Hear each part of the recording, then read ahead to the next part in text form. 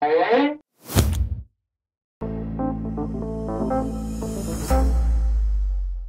I'm Ashley Victoria Robinson here on behalf of the amazing DC Fan Channel to bring you a review and Easter eggs from Future Quest issue number 2. Yeah, so great. So welcome to the Hanna-Barbera Book Club, and we'll launch right into this. Future Quest number 2 is an amazing pickup from issue 1. In issue 1, we had a lot of establishment of the characters and the themes that we were used to from the Johnny Quest comics previously and the different incarnations of their television show. Issue 2 brings you non-stop, jam-packed, right in there action. We start on the planet of Amzot. We meet a ton of characters from the Herculoids, who I'm going to go into more in the Easter eggs, as a terrible, terrible thing is happening. Through the course of that, you learn exactly how Space Ghost came to fill in with Johnny and Haji. We see that scene from the very end of the last issue revealed in this issue in more depth. You get to see Johnny and Haji dealing with this, the implications of fear closing closer in on them, what this is going to mean when some other characters except for Space Ghost come through,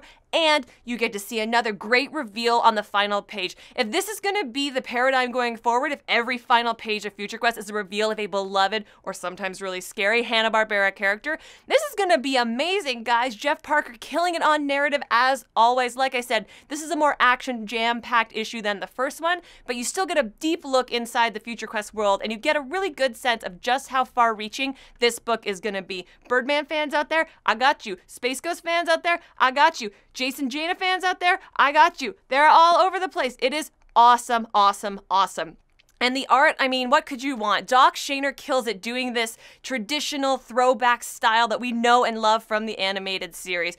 The characters are dynamic, and the action is just, it just makes you want to just jump into the page and go right along with them. Of course, the material is fantastically, totally PG and could be disseminated amongst all of the members of your family, old, young, somewhere in between, male or female, or somewhere in between. Future Quest is an amazingly fun issue. It furthers what we built on in issue 1. It gives you a real sense of what is driving the book forward, and you get to see all of your fan favorite characters. I cannot recommend this to you enough. All right, now let's move right into the Easter eggs. Let's start with Space Ghost, who we couldn't talk about last week because he was a really special reveal. Space Ghost was, of course, from a 1966 creation of Alex Toth.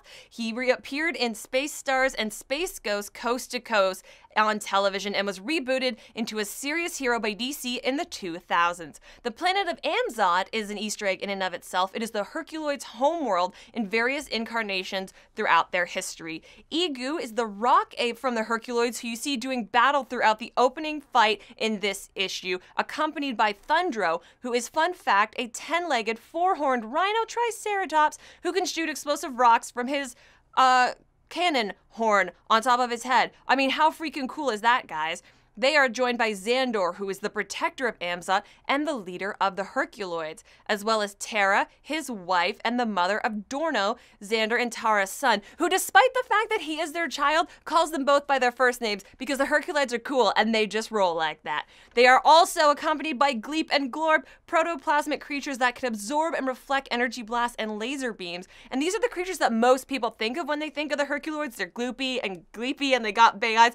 Gloop and Gleep, they're cool. They're my favorite Herculoids. I think they're your favorite Herculoids. Who doesn't love them? Don't tell me. I don't want to know. Toward the middle of the fight, we meet Gravity Girl, who we talked about a little bit in our last review, who was a member of the Galaxy Trio, and also known as the Princess of Gravitas. The Galaxy Trio, of course, being from Birdman and the Galaxy Trio, a cartoon created by the fabulous Alex Toth that was debuted on NBC on September 9th of 1967. Later on in this issue, we meet Jan, Jace, and Blip. They are teen and monkey sidekicks to Space Ghost, and we get to see a classic move on Blip's behalf where he turns everybody invisible in order to hide from the fear agents. And speaking of fear, and that's F.E.A.R., they are a sinister organization and Birdman's #1 enemy throughout his various television incarnations. Of course, I cannot say enough about Jeff Parker and Doc Shaner, who have obviously put a ton of work into this and a lot of thought, with an obvious love and appreciation for the source material that comes through onto the reader, and it makes you want to just dive into their minds and see what adventures Johnny, Haji, and everyone else in this book is gonna go on to next. Without giving away the final reveal, because I want you to have that magical experience all by yourself, thank you so much for watching my review of Future Quest #2. Don't forget to come back to the Hanna-Barbera Book Club for more of my reviews on Future Quest, more of everybody's reviews on all the books coming out. Check out our hangouts that come out every month. And if you want to see more of me, Ashley Victoria Robinson, you can head on over to Jolin's channel right here, where I do all kinds of geeky videos daily right there. Thank you so much for watching. Future Questers, I know you've got my back, and I've got yours. Be safe and make good choices.